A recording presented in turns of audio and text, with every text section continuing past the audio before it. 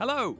I'm Mike Brown, Creative Director at Playground Games, and today we're going to take a look at some of the new accessibility settings in Forza Horizon 5. Right from the start of the game, players are able to hit X and jump into the accessibility menu. From here, you can tune the accessibility settings to your liking. This new option allows you to disable moving backgrounds, removing distractions from the image so you can focus on the important information.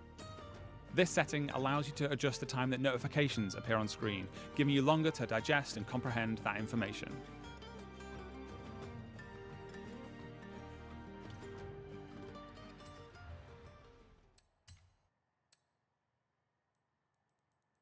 We now have separate colorblind settings. You can choose this to apply a filter to all of the game visuals. As you can see here, as it applies to the car and the environment, but it doesn't affect the game UI. All of the icons remain the same color.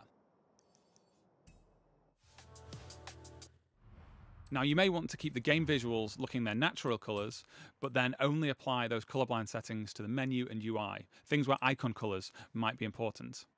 Therefore, you can select this setting, and this will leave the game visuals in their natural colors, but it will affect the game UI. You can see here some of the map icons have changed color to allow for better legibility for colorblind players.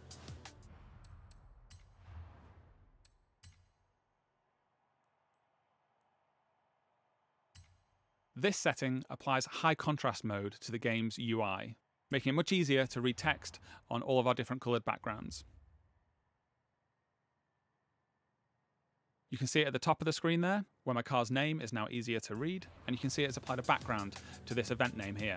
This means that that white text doesn't get lost on light-coloured backgrounds.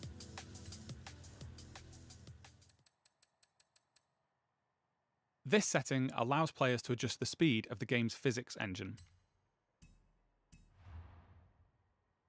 With this setting enabled, the entire game engine runs at whatever speed the player has selected. In this instance, I've chosen to run it at 80%. The game's UI is still fast and responsive, but as soon as I'm in gameplay, everything is slowed down and I have a little bit more time to react to the information on screen and make my decisions. By default, Forza is obviously a game designed to be played at high speed, sometimes hundreds of miles an hour. With this setting enabled, it just gives players that little bit more time to read what's happening in front of them and choose what they're going to do.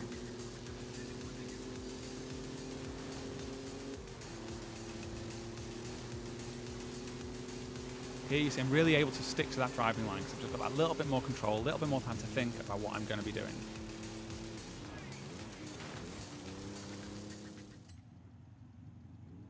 Next up, we're going to take a look at our new difficulty setting. It's called Tourist. This is for those players who might be brand new to driving games or have any other difficulties with competing against the game's AI drivers.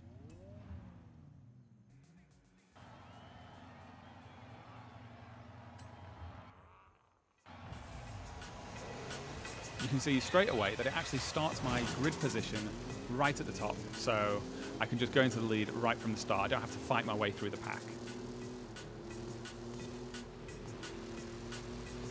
Now, a novice player, they might find that they accidentally miss a checkpoint like this. And again, maybe they, as a novice, don't realize that they could hit rewind. And now, I'm several hundred meters behind the pack. But with Tourist difficulty enabled, those drivers will really slow to a crawl and basically wait for me to catch up. They're probably only going a few miles an hour at the moment. And as I get closer to them, they pick up the pace a little bit and allow me to rejoin the pack. But with Tourist difficulty, they do leave lots of room so that I can still pick my way through and still feel like I'm having a fun and engaging racing experience.